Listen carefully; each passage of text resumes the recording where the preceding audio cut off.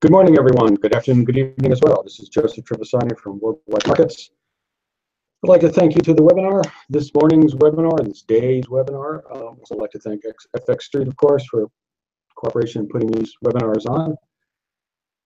And welcome. Today's topic, rather grandiosely, is To the Barricades, the French Revolution. Oops, the French election.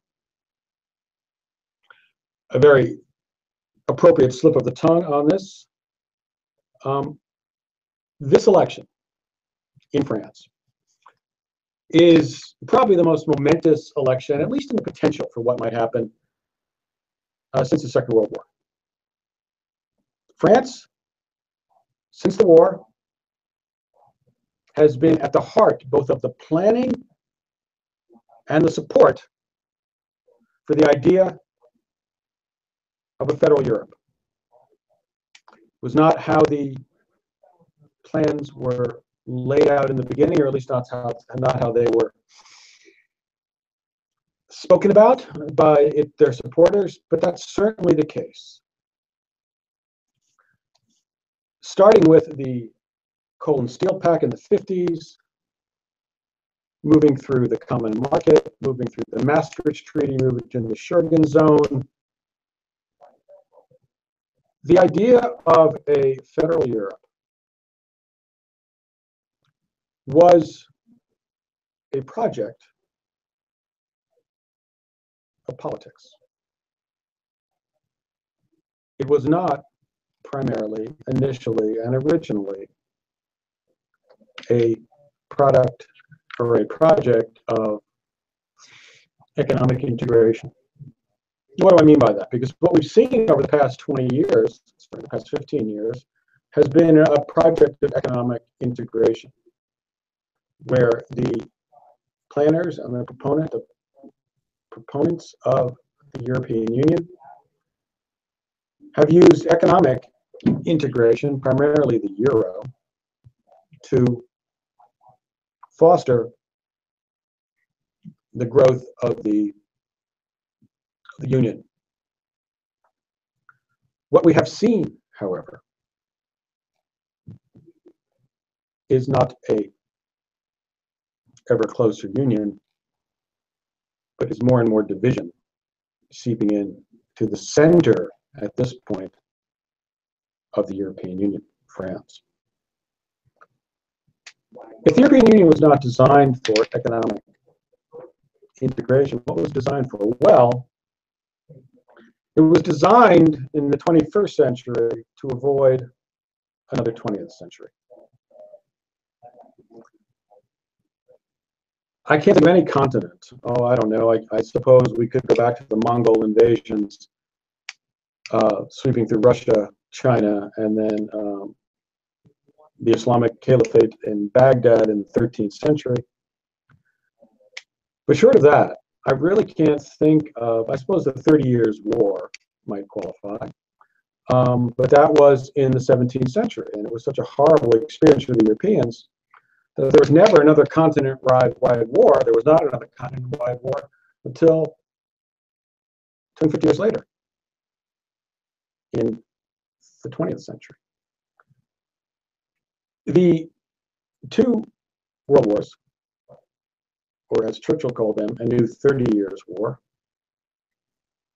from August 1914 until May 1945, with a 21-year interregnum in the middle.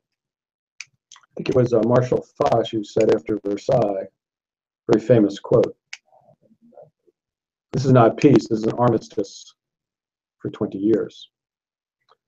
The euro, the European Union, is designed to prevent that from ever happening again. And as an ambition and as a goal for populations, peoples, and politicians and political systems that lived through or suffered through the first 45 years of the 20th century, it is an admirable and altogether necessary goal. But as is the way with things, the world moved on, and there hasn't been any sense, and maybe we are premature in this, but there certainly hasn't been any sense in Europe post-World War II of the revival of the passions and the hatreds and the militarism of the two First World Wars, the two World Wars. Europe's essentially demilitarized. It was protected from the Soviet Union by the United States voluntarily, but also in everyone's best interest, including that of the United States.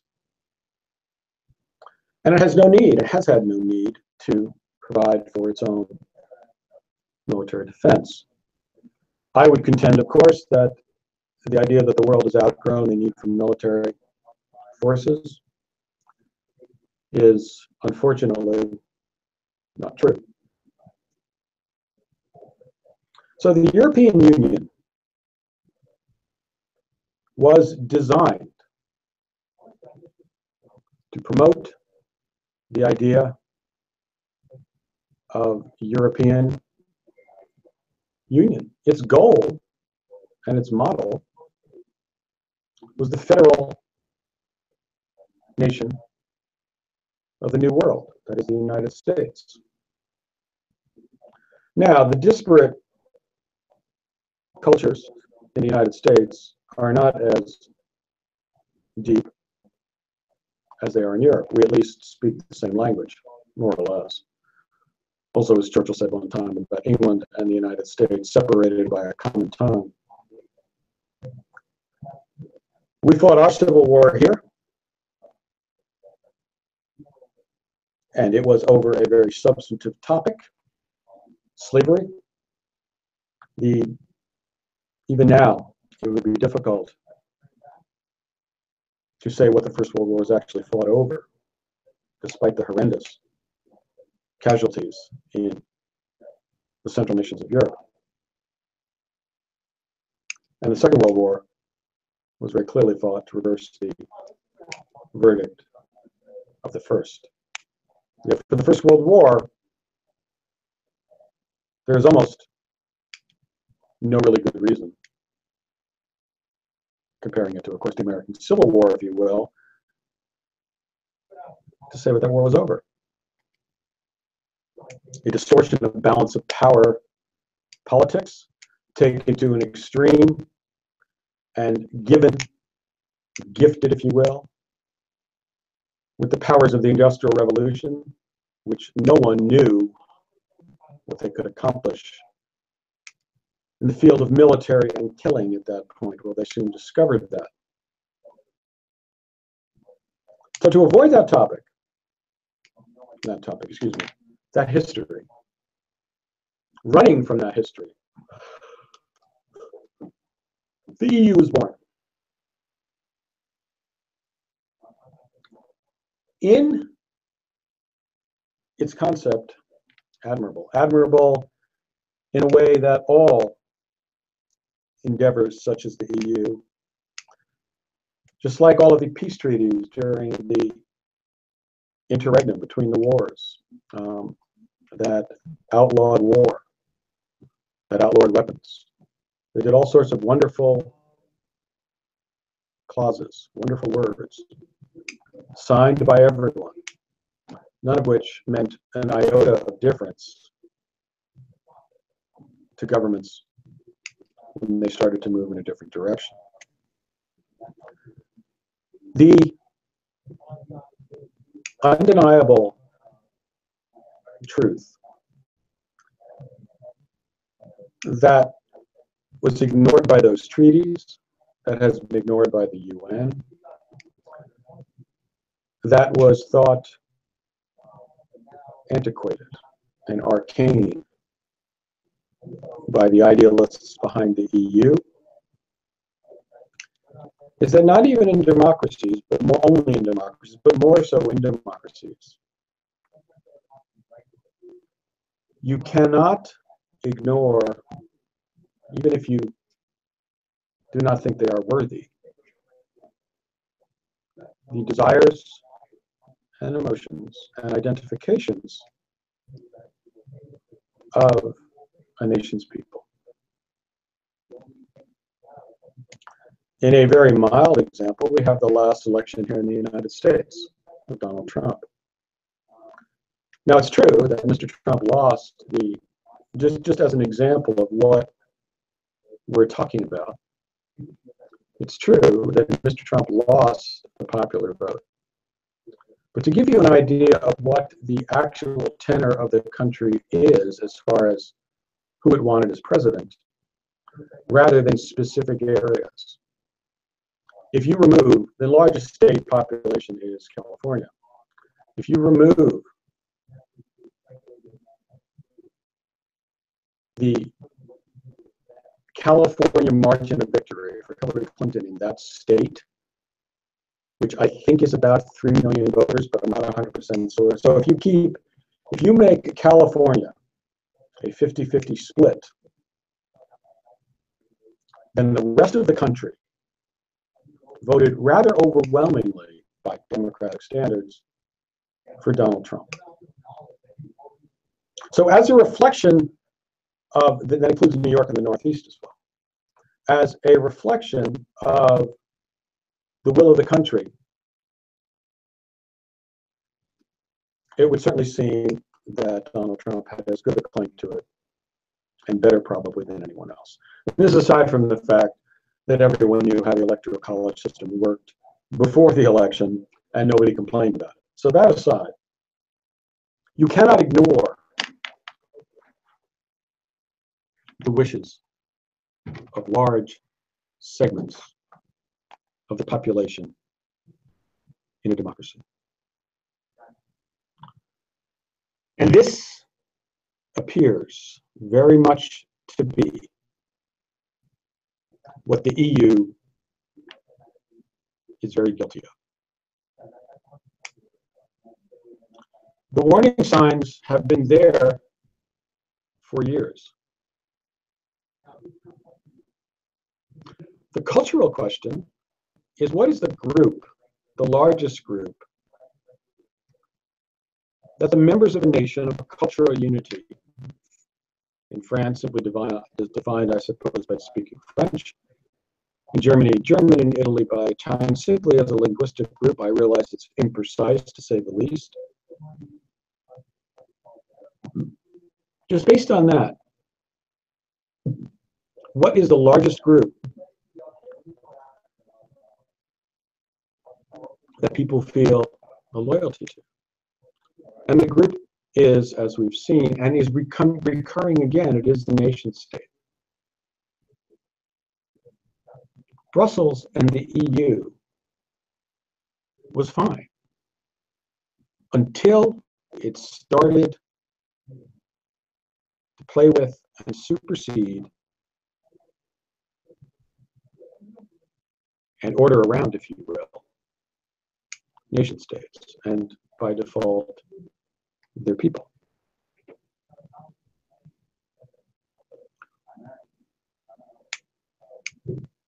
The EU's attempt, well, let's backtrack a little bit. The European Union, by and large, until the euro, and really until the financial crisis, delivered a run of benefits to its citizens. Nations wanted to join, nations did join. The trouble began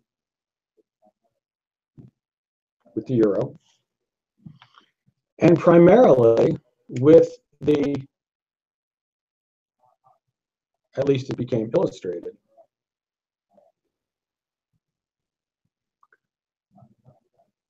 by the financial crisis,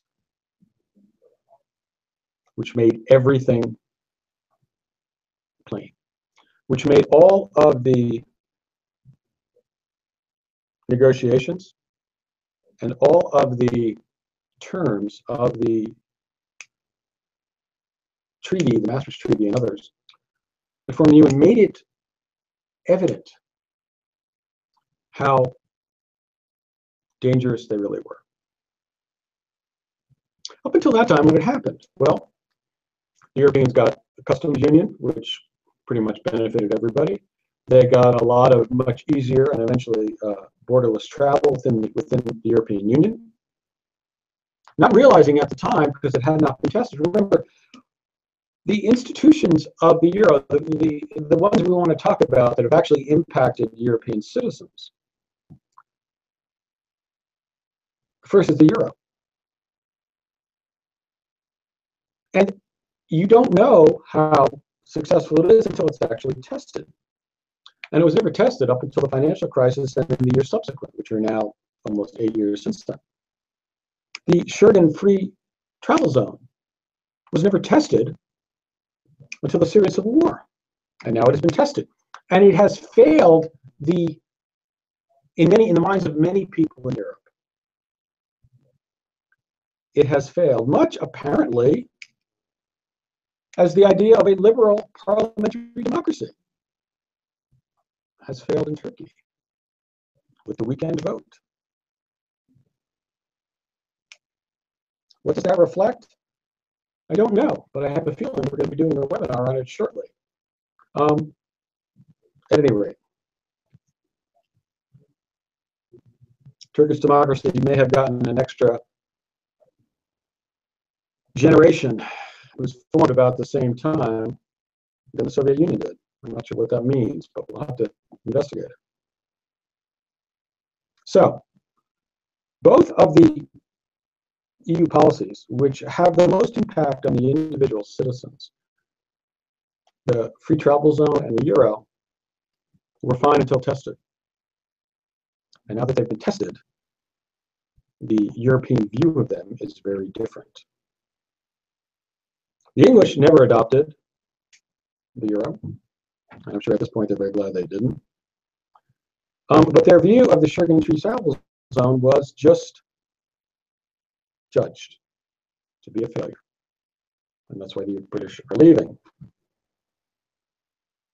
Whether or not the Scots follow them, I think is something we'll have to wait to find out. I have my doubts that they will.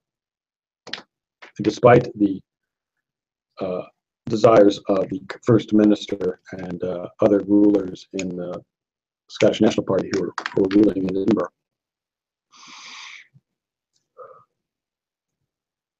And now we are seeing on the continent itself these same issues, the issue of immigration and the issue of economic integration and who does it serve and how, are not just bubbling to the surface, they are running at a roiling boil at the center of the European Union. Of the three nations that you could put at the center of the European Union with the three largest economies, Germany, France, and Italy, two of them have large, active electoral movements that are essentially anti-EU. At the center of the European Union, despite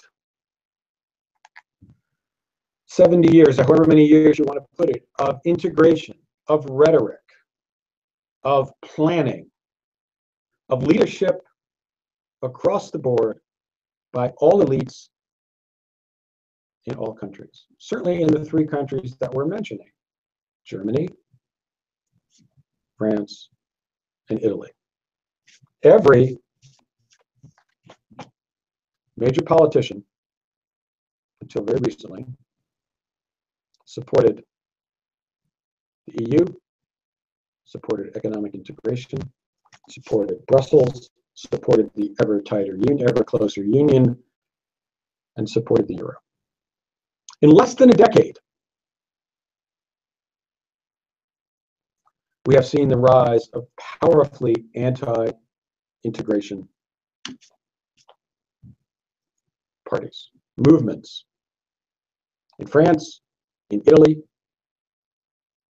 in the UK, and a nascent one, but not to be mentioned, in Germany. Just as a brief aside, one of the things I think you will see, there was a time, post-Maastricht, when the all aspiring European Union members, both included and pending, it was clear to everyone that the program included adopting the euro. Except for some very small accretions, Malta at 1, my guess is that the writ of the euro stops at the eastern border of the EMU, the European Monetary Union. I do not see the economies or the nations of Eastern Europe, the old Soviet Empire, the near abroad, Hungary, Romania, Bulgaria, Poland,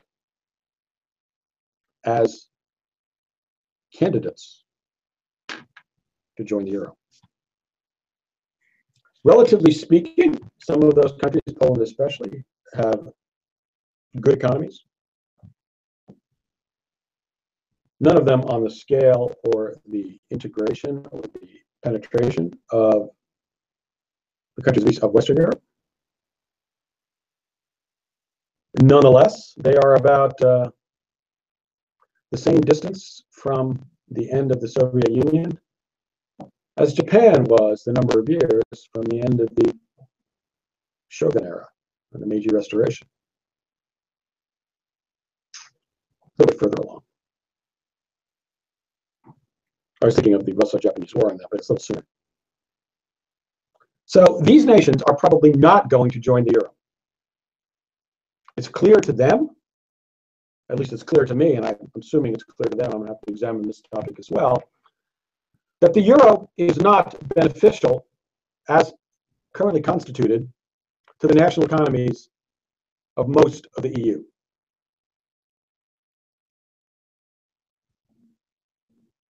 This is a topic which has been ignored in European circles.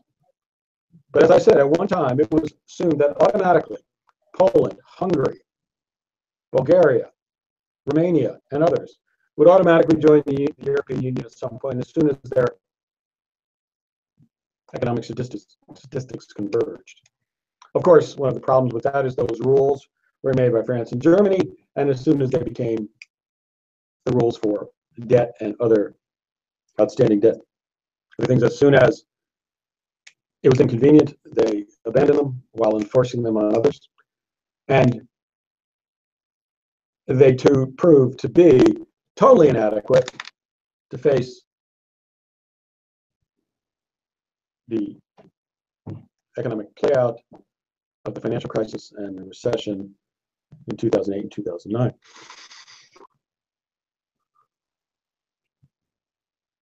So the rules don't apply to the others. But behind that is the problem. We've spoken about this before, and I'm not going to deal specifically with the idea of cultures today. And eventually I'm going to return to the candidates in France and just give you a preview. The astonishing thing that we're seeing now is of the 5 major candidates running in France: Marine Le Pen, Emmanuel Macron, François Fillon, Jean-Luc Mélenchon, and Benoît Hamon. Forgive my French pronunciation for anyone who is out there. Is that 2 of them advocate Le Pen and Jean-Luc Mélenchon, I think, advocate either conditional or immediate departure from the EU and the euro and perhaps the EU. And their votes represent well more than 40% of the population. In fact, There is only one candidate in the race, the former former leader, or tied with Le Pen, Francois Fillon, who has suffered a number of scandals about having his family members on the public payroll, I believe,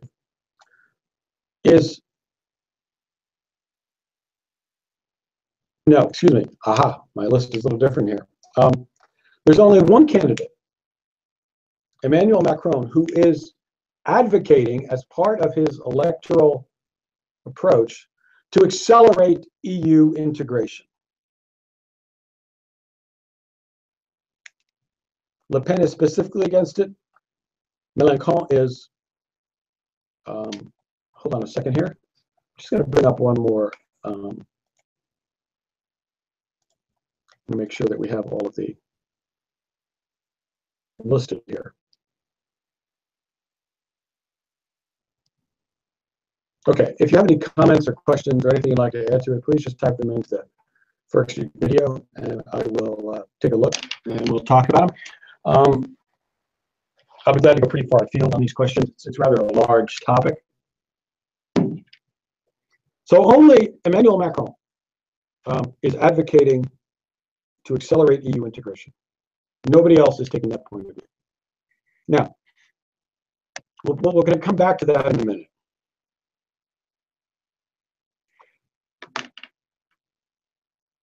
The problem for the EU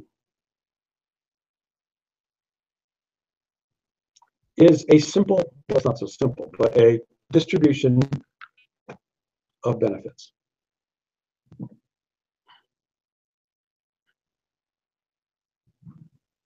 The euro, the most widespread and obvious accomplishment of the Union, is seen by many of its citizens as a detriment. What do I mean by that? Well, France and Italy, and of course Portugal and Spain and Greece, their economies have been sidelined to a great degree by the euro. Even the euro, as you can see in the chart here, has come off rather powerfully since the financial crisis. The euro is still far stronger than would be warranted as a national currency by the economic strengths of these countries. And what is worse, it has permitted, until very recently, many nations in Europe to borrow at credit ratings and at costs unwarranted by the economic and financial strengths of their own country. We all know this is true of Greece, and we saw the result. It is now running on 4 years or more. Similar thing has happened in Italy, to a lesser degree in France. So in addition to restricting exports by pricing them too high because the currency is too strong,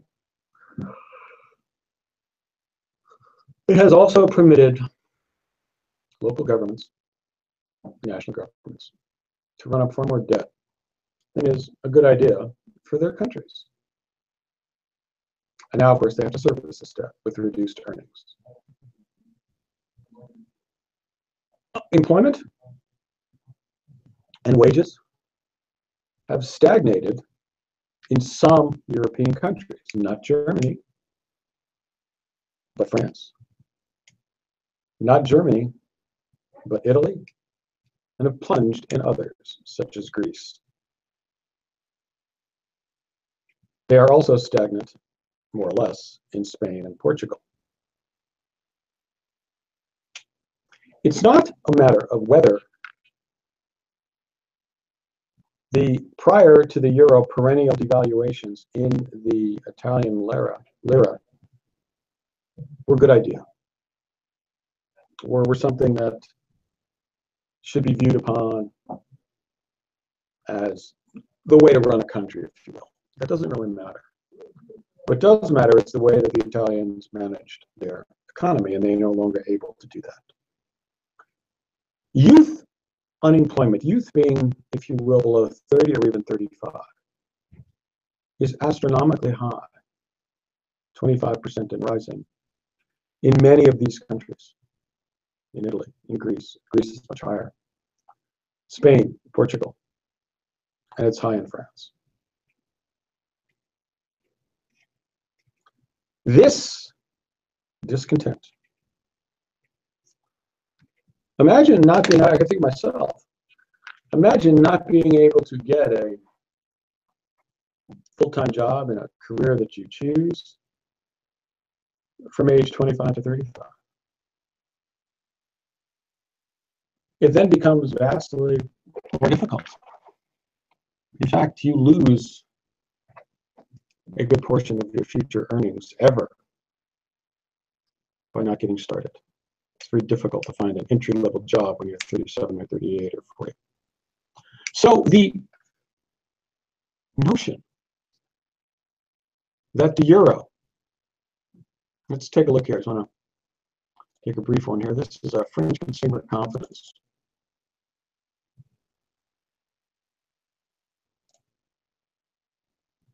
Going back to 1980. An imprecise measure, I'm sure, but you can see, except for this recent blip here, what we're talking about. This chart moves from left to right, from high to low.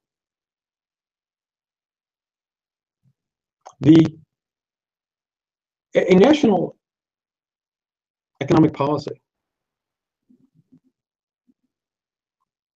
that permits this type, or that fosters this type of economic disparity, is one that cannot last, or at least it's one that will be severely questioned, as it is being so now. We are taking France. The purple line here is an annual moving average. It's a monthly number.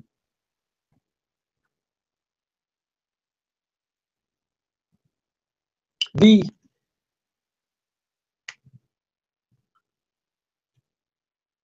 inability of the euro to deliver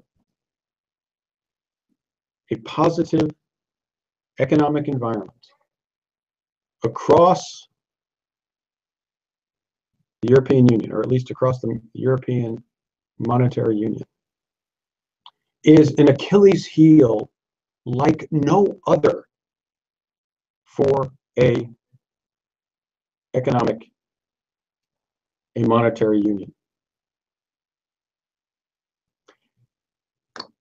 The only reason for my guess is the only reason Greece didn't leave the euro is that the alternative was impossible. So if we take that point of view, we take that idea that Italy won't leave because there would be too much dislocation. France won't leave because it'll be too much dislocation. Portugal and Spain also. So if we take it as a given that the very difficulty and economic trauma of leaving will prevent the dissolution of the euro, does that somehow elevate the Brussels bureaucracy that sponsors it and that organizes and orders it to the elevation of, to the level of gathering loyalty from its citizens. Hardly. And that's the problem. There are still many, many people in Europe who have come to appreciate the flexibility of politicians who are their own. That it might be better in economic policy to be ruled from Paris and Rome, and Berlin and London, and Lisbon and Madrid and Athens than from Brussels. This is nothing against Brussels specifically.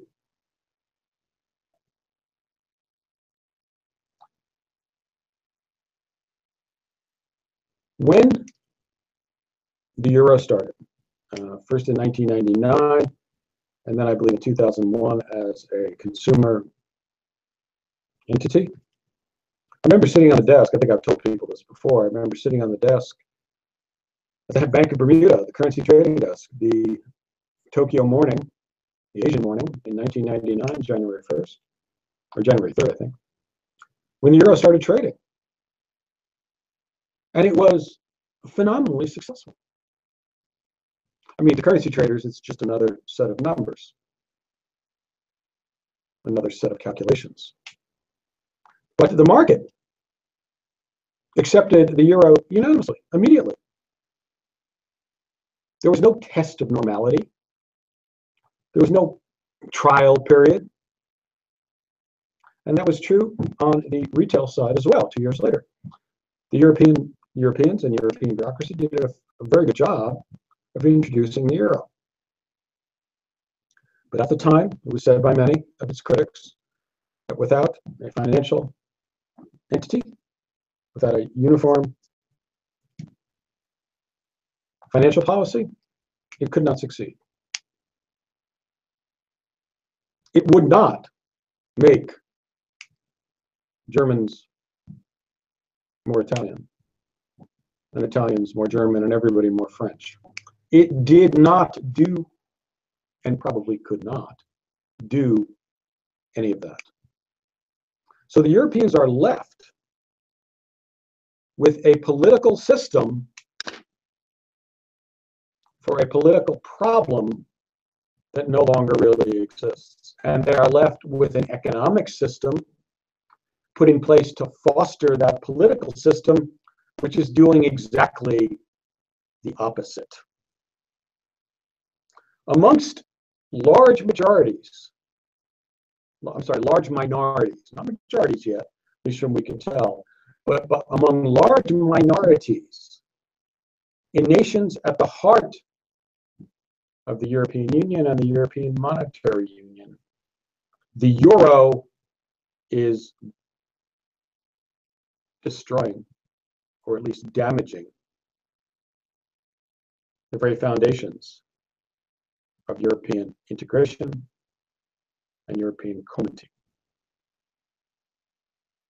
The last polls that I saw, now let's move to France.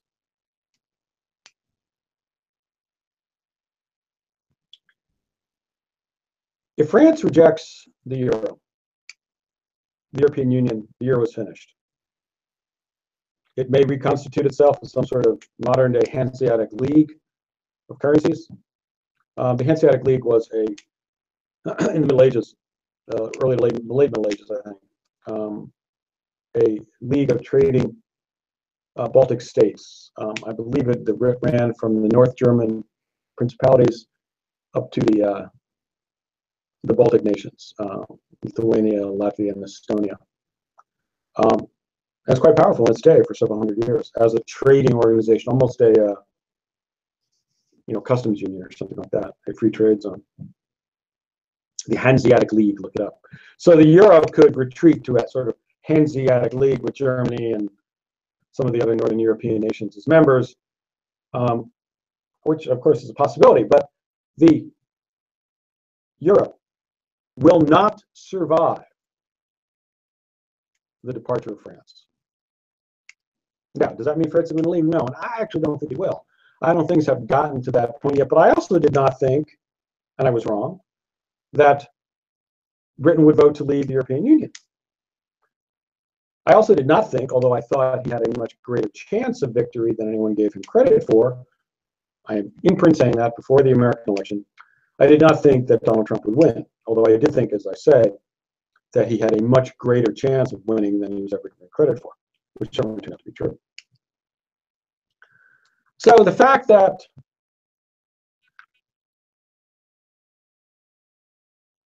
the polls don't show a victory by a overtly anti-EU candidate, one, are not necessarily reliable, and two, it just means we may have not gotten to the stage yet. But there hasn't been, in the past almost decade since the financial crisis, there has not been really any movement, any reform, any either forward or backward into greater integration or not, to the idea that the European Monetary Union, as currently constituted, not only does not serve the interests of Italy and France and Portugal and Spain and Greece and others, but it does not serve the cause dear to the hearts of bureaucrats in Brussels of European integration.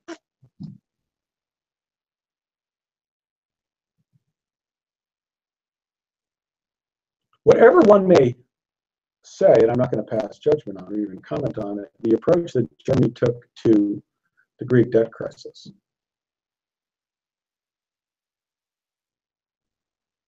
and the fact that the Greeks borrowed way too much money, and they borrowed on German, essentially on German credit, right, because of the euro, and that all blew up. The reason that this is so dangerous for the European Union, and I've long thought that in the final analysis, when the Europeans come to the negotiations, the nitty-gritty, if you will, the negotiations with the UK over the British exit, that a very hard line out of Brussels will be detrimental to the cause of the European Union. It's clear to everyone that the European Union financial arrangements, fiscal arrangements across borders, will have to change because they are not benefiting. In many cases, they are damaging the economic interests of many of the Union's citizens. And the problem for the Brussels negotiators with Britain is which one will support the Union more, which is, of course, their concern. A very strict tact against Britain, or a very accommodating one. I don't know the answer to that. I'm not sure anyone does. The strict tact will make people realize that this will never work, but an accommodating tact may make them realize that they could very easily leave. So I have no answer. It appears, at least so far, certainly based on Greece and probably and some of the rhetoric that's come out of the European Union so far, that they're going to adopt the Greek method, the method used in the Greek crisis, which is simply to be as harsh as possible. We'll see if that plays out. I don't know. So on to France. The European Union and the EMU, or maybe the EMU and the European Union, will not survive an anti-EU candidate to the presidency in France.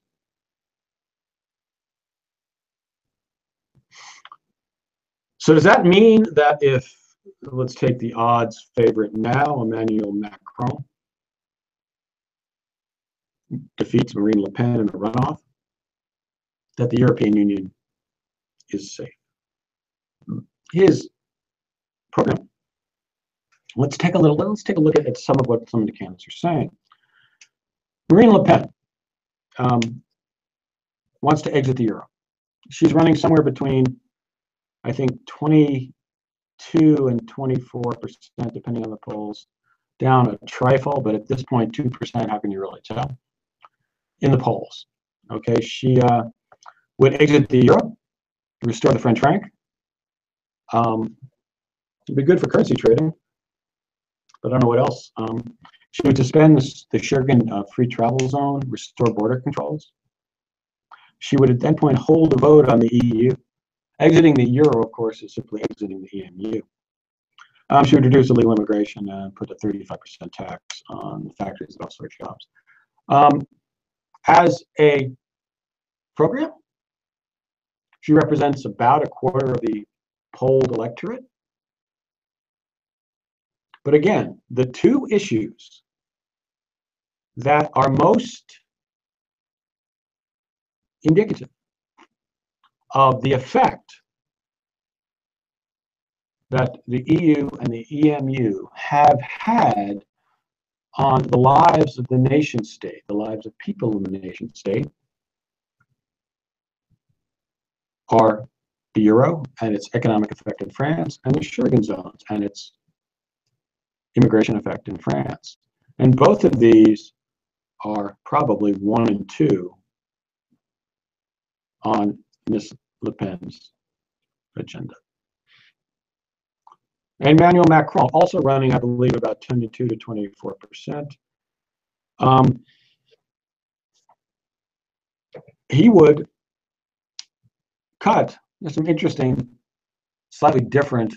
His party was originally the Socialists. I'm not sure he'd be called much of a socialist now, but at any rate, to cut the corporate tax from 33 to 25%. But he would, as a policy, accelerate EU integration by giving the EU both a central parliament, a finance minister, and a budget, finance ministry. Now, as far as economic logic goes, this is the correct answer for the EU, economically. The parliament would be an active democratic institution, I'm assuming, I don't know the details of his plan, representing European citizens, and it would begin to take all sorts of powers, and if you're talking about a budget, a finance minister would take the most important powers, economic powers, from the central governments in Europe. My guess at this point is Ms. Le Pen and her supporters are not the only ones who are going to have questions about this. For the nations of Europe, they have seen how the EU works. It's dominated by France and Germany, and primarily Germany, because Germany has the money. Is there going to be trepidation that the EU Parliament will operate in exactly the same fashion as an extension of the German government? Now, partly that is unfair because, after all, the Bundesbank and the German government, but mainly the Bundesbank, was dead set against Europe, the ECB, the central bank in Europe, from buying sovereign debt, yet it did. So clearly it's not only beholden to Berlin. But my guess is the developments of the last decade, the events of the last decade, although it may not be voiced, because officially in almost all the ruling parties in Europe, certainly in most of the governments and government bureaucracies, the faith in the euro has not officially or publicly been denied in European integration. So Mr. Macron is the only one who is advocating European integration. The only one in France. So this is not an election without choices. Next, Francois Fillon, who was, yes, a generation ago would have been called a Gaullist. He is, I believe, around 18% last time I saw. The polls are pretty friable. The election's only in a week. He would, in fact, shrink the state and cut 500,000 public sector jobs, reduce spending, scrap the 35-hour work week. He would also ban an Islamic swimsuit, which may have resonance, I'm not sure how. and reduce immigration. That's sort of almost, if you will, not the classically, but the close to classically conservative viewpoint. And then we have, he has lost again. He was running originally before that his family jobs hit, was running even with Le Pen, essentially. Now, Le Pen's vote hasn't changed. The thing about the dangerous thing about the French election, about a third of the people, according to the polls, say they have not decided who they're going to vote for. That's a large number at this very late stage of the election. Then we have Jean-Luc Mélenchon. I certainly hope that pronunciation is not too bizarre. I should get my daughters to fix that for me. He is a leftist. I mean, a real leftist. He would spend money, put in a but the interesting thing about him is the point of view he takes on the euro and the EU. It is similar to Le Pen.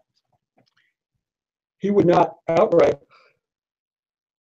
reject the euro, but he would renegotiate, that's what he's calling for in his political campaign, the EU treaties.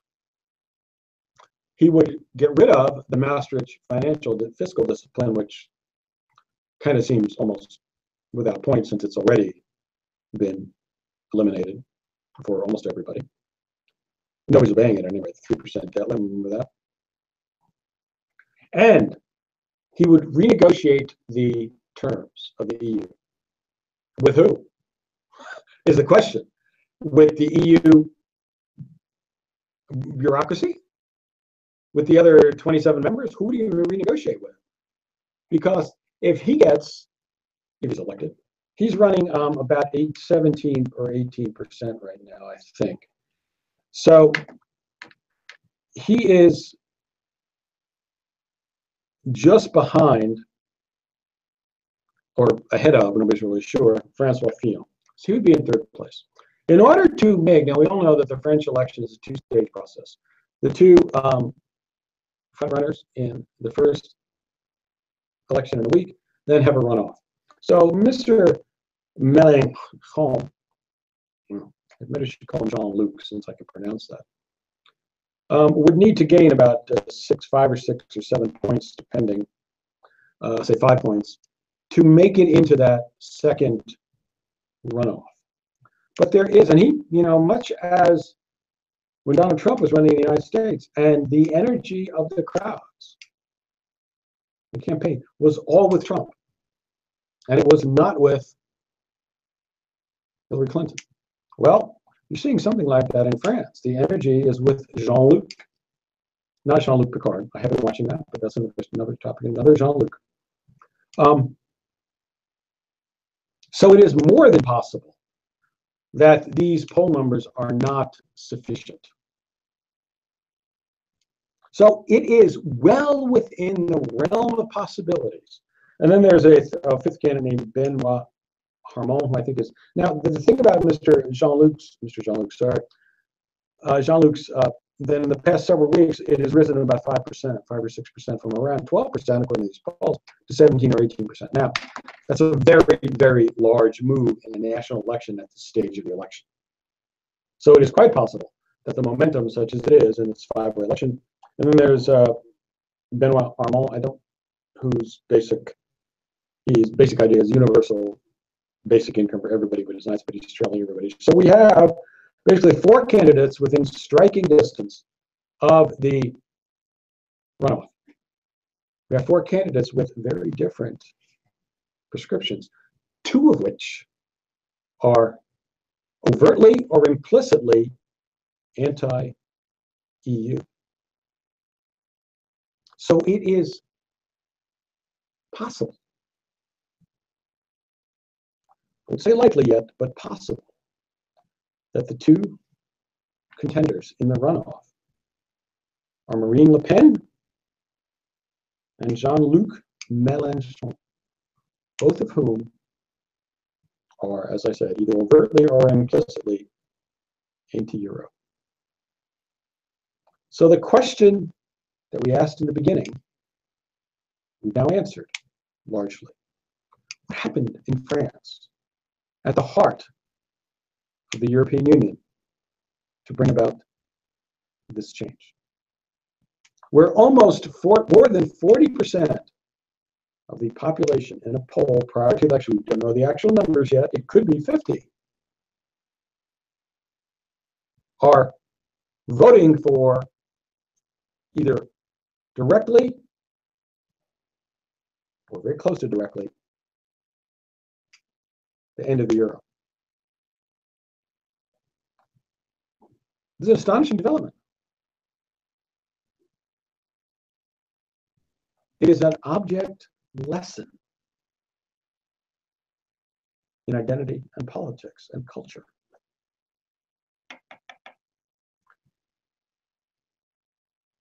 Whatever result we see from this election, I think one thing is certain.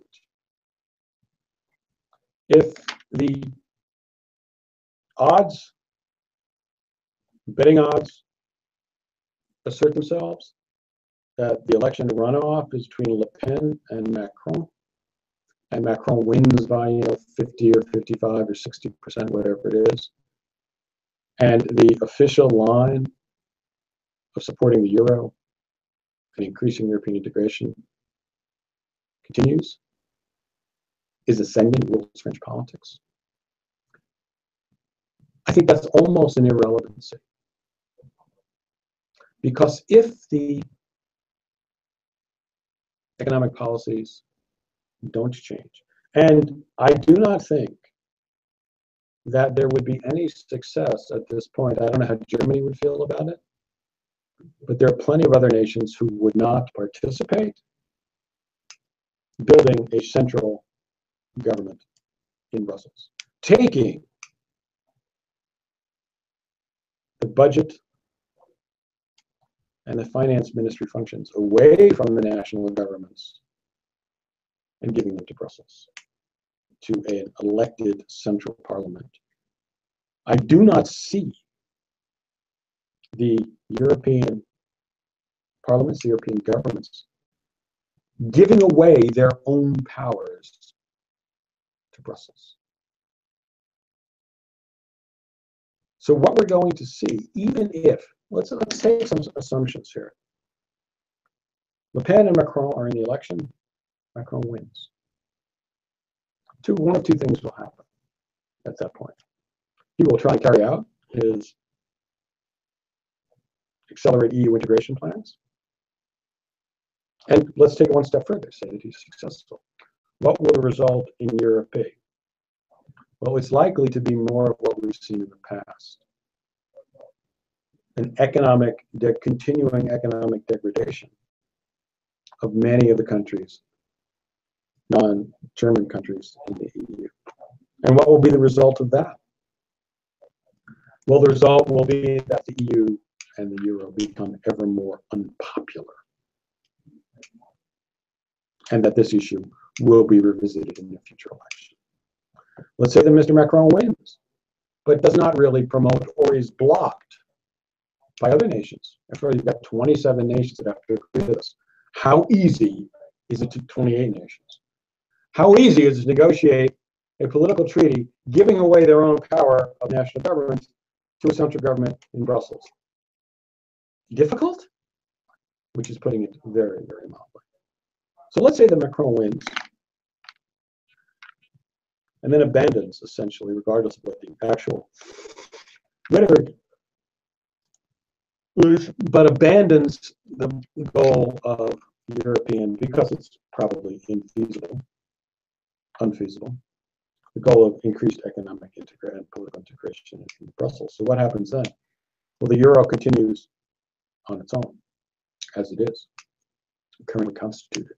And what can we expect from that? Well, we get more of the same, which means under either scenario, the euro is unlikely to begin providing tangible economic benefits to the populations, many of the populations under its control.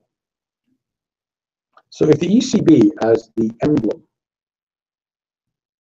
of the euro, the organization behind the euro, cannot provide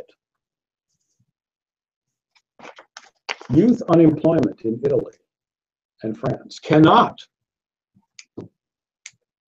assist Italy in reducing some of its debt load by, if nothing else, economic growth. Italy essentially hasn't grown since the advent of the euro. If it can't help reduce unemployment, youth unemployment, 25 to 35-year-old in in France, in Italy, in Greece, in Spain, Portugal, then its future will almost necessarily be limited. So this is my final point. However this election, it turns out in France, the euro has gone to the barricades. Nothing will ever be the same after this election, because at the very least, there is going to be a very large plurality, it seems, in a nation at the center of the European Union and the Euro and the EMU and the ECB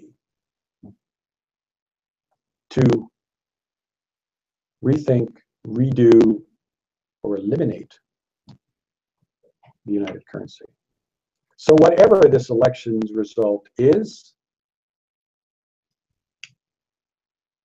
it's likely that nothing in the political and economic sphere will ever be the same on the continent. Okay, folks, I thank you very much for attending. I hope this has been useful, instructive, and perhaps illuminating. We are going to have, with the connection of Essex Street, a panel on this same topic on Wednesday at 10 o'clock.